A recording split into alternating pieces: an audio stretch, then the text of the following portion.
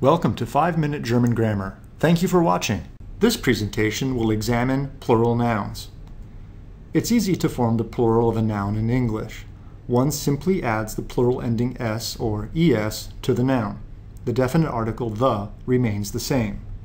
German, unfortunately, is not that easy, as there are several different plural endings. There are, however, some basic rules that can help us. Let's take a look at them now. Plural endings in German can be organized into roughly 5 groups.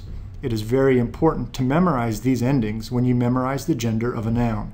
The first group consists of nouns that do not take a plural ending, although some of them may add an umlaut to the stem vowel of the noun. Most nouns in this group are masculine and neuter nouns ending in chen, lein, l, and n.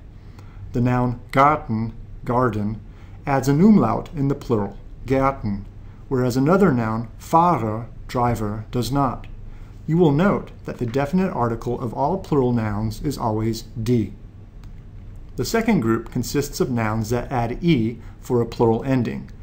This group contains a large number of German masculine and neuter nouns having only one syllable.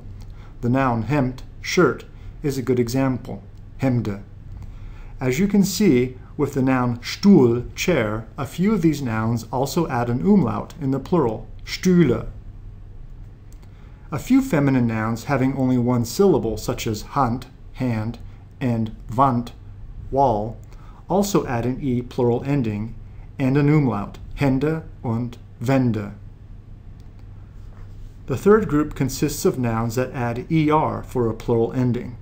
Most of the nouns in this group are masculine and neuter nouns having one syllable.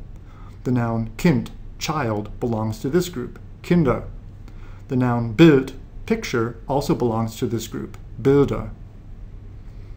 Many one-syllable nouns, such as Buch, book, will add an umlaut in the plural, Bücher. As you can see with Mann, man, a few masculine nouns also add an umlaut in the plural too, Männer. The fourth group consists of nouns that add an n or en for a plural ending. The nouns in this group are mostly all feminine. If the noun ends in a consonant such as Zeitung, newspaper, then en is added.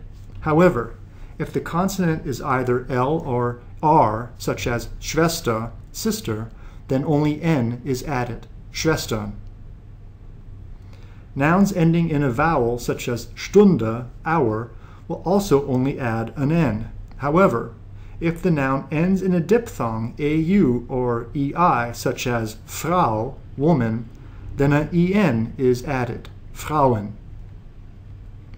All feminine nouns ending in in, such as Studentin, a woman student, will have the plural ending nen, Studentinnen. The fifth group consists of nouns that, like English, add a s for a plural ending. Most of these nouns, many of which end in a or o, are of foreign origin and have been adopted into German. The noun Kamera, camera, is an example, Kameras.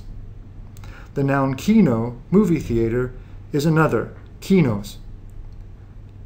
Finally, it is important to note that words of Latin origin ending in us or such as museum, museum, add en in the plural, Museen. The 5-Minute German Grammar Series is produced by David Neville, Associate Professor of German. The videos, scripts, and lecture slides are released under a Creative Commons Attribution, Non-Commercial, Share Alike 4.0 International License. Don't be a square, remix and share.